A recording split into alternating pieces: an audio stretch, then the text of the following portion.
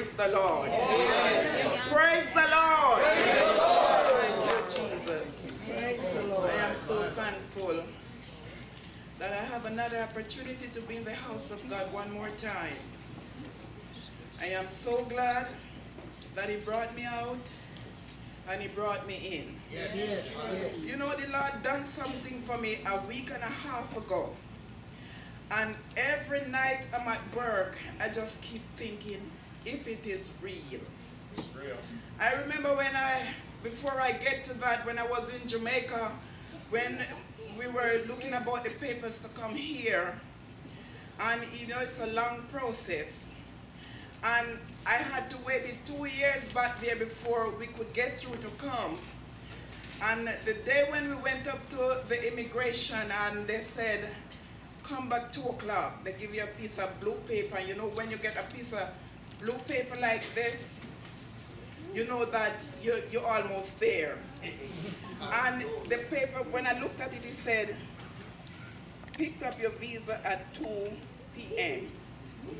And I take the paper, I know that wasn't the visa, but you know, I didn't know if I need to squeeze it up in my hand. I didn't know what to do. Then when 2 o'clock come and I go back up there and they put us over to that side, so you know the people that over on the other side, they're the people who is going to get the papers to come here. And when they call names and everybody's name begin to call, and they call Rich to my name and they call, and I went up to the window and he said, here's your visa. Hallelujah. Congratulations. Welcome to the United States. He's telling me welcome and he's in Jamaica. But they're immigration officer, United States immigration officer. And when I take the paper, Sister and Brother Marlon, and church, I did not know what to do. I did not know if I want to cry, if I want to drum, if I want to holler. I just can't find words to express it. The joy that was in here. And when something finally comes out, it was tears running down. Oh, praise You know, sometimes, you know, when you're overjoyed, you cry. And when you're in sorrow, you cry also. But the writer said tears is a language that God understands.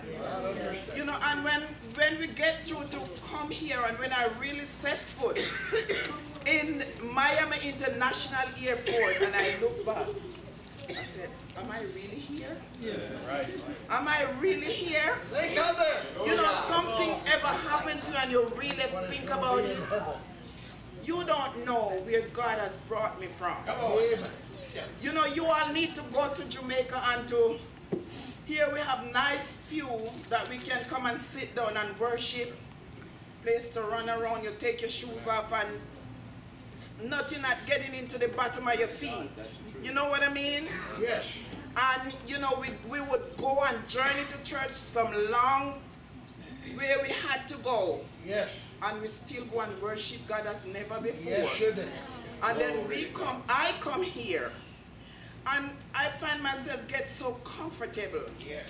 I need to get out of my comfort zone. I tell you what God has done for me.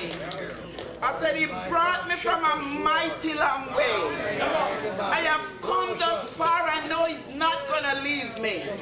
You know, He do something for me last week, and I still can't believe it. I was at work Saturday night, and I thought about it. I said, God is so real. You know, sometimes somebody tell you that they love you, and sometimes it goes through one ear and it comes through the other. And ever since I've been in this church, I know everybody shows me love. Yes. But Sister and Brother Marlon Church, the ministry, if you could ever cut my heart right now. If you could see what inside of my heart right now. Oh, my God. Lord, bless her, bless her, bless her, Lord. Yes, thank God we can see. I thank you for the love that you have shown me ever since I come to this country. Amen. Dear child. Amen. Go ahead. I've never been alone. Amen. My husband is not here, but I'm not alone. Right. I said I'm not alone.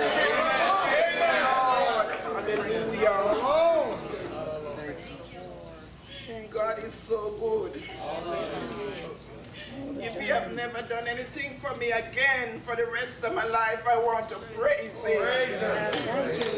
I want to serve him. Yes, amen. Come swap me. My. Suffering, I want to serve him. Hungry, I want to serve him. Amen. Homeless, and I know none of that is not going to happen. Amen. Because David said he was young and now he's old. Amen. You have never seen the righteous forsaken. You all might not know why I'm crying. Some of you might know. But I'm telling you, God is good. I say he's real. He is real.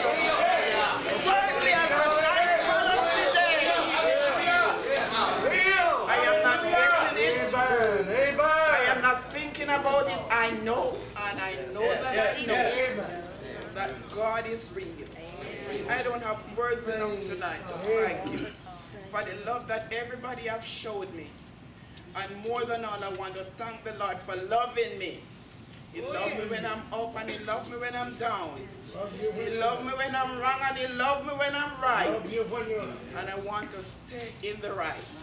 You pray for me. I'm not there yet, but I'm striving to be there. I said I am not there. In Jamaica, they have a tree that, you know, it's good when the babies have cold, you boil it and give it to them to drink, and you know the cold go away. They call it the tree of life. I have a plant at home. I just get a little piece like this when Sister Jennifer was here, and it's spread out now into a big bunch like that. You know, it's called the leaf of life. If you pull it up and throw it down, it grows. If you plant it in the ground, it grows. Anything at all you do with it, it grows. It survives. I was going on to the back of my house the other day, and I have a lily that I planted like 2 years ago. And sometimes I notice I don't see it at all. When it's summertime, it's like it's gone and it will never come back. And when I was taking out the garbage and I looked at it, it was this tall again. Green and so beautiful. Oh, thank you. You know, I want my root to go down. Yes, Lord. Way down. I want it to go down where the source is. Amen. Praise the Lord. I want to stay there. Where I'm sustained. I want to stay in the ship. Paul encouraged the sailors that was traveling with him. He said, except you abide in the ship. I say, I want to stay on board. I want to stay on board. The fare is already paid. And I'm going for the better land. Pray for me. I mean to serve him. Not only because he do something for me, I want to love him when I have something, and I want to love him when I don't have anything. Because I know if all he asks me to do is to just live. Just live for him, and he will do the rest. You pray for me in Jesus' name.